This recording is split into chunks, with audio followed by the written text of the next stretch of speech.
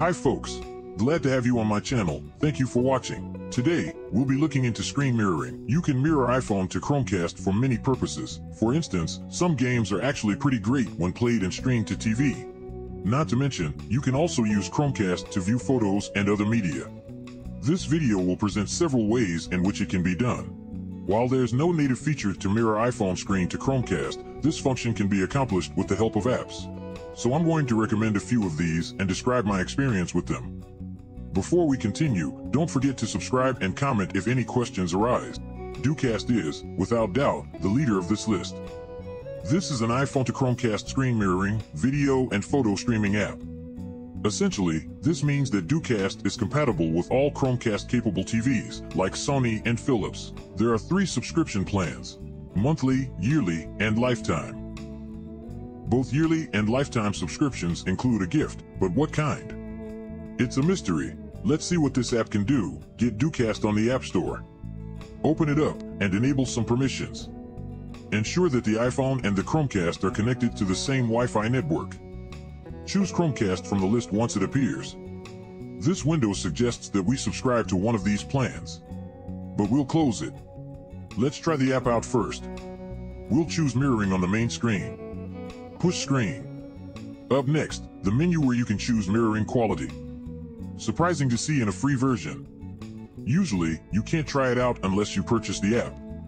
This is very nice. There are some sound controls and a way to switch screen orientation. Now, press Start Mirroring and then Start Broadcast. Your iPhone screen will be mirrored to the TV. Note that a free mirroring session lasts 15 minutes. Mirroring quality is great, the image is clear, delays are minimal. Auto rotation also works. To stop mirroring, you should tap on Dynamic Island or the red bar at the top of your screen, then click the Stop button. Here's another alternative solution. Replica is simplicity itself, and that's the main draw of this app. The interface is polished, it's completely intuitive. It's compatible with different DLNA and AirPlay devices in addition to iPhone screen mirroring to Chromecast. This is how you can start using Replica. Get Replica from the App Store. Launch and grant the required permissions.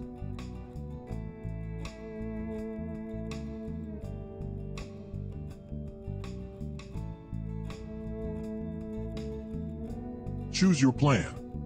We'll go with the free plan, but keep in mind that it includes ads. Your Chromecast device should appear in the list. Select it. Tap Screen Mirroring, since that's what we're trying to do. Ignore the premium ad and click the X once it shows up. Push Start Broadcast, and you're done. Voila! Now your iPhone is on the TV screen. Feel free to do whatever you need.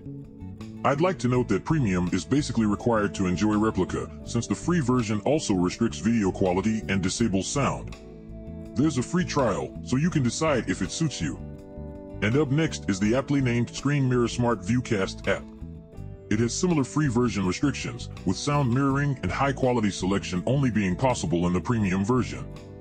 But this probably won't be a problem if you view photos or don't care about in-game audio. Get Smart ViewCast. It's available from the store. Make sure that your Chromecast is connected to the same network as your iPhone. Launch the app. Grant the required permissions.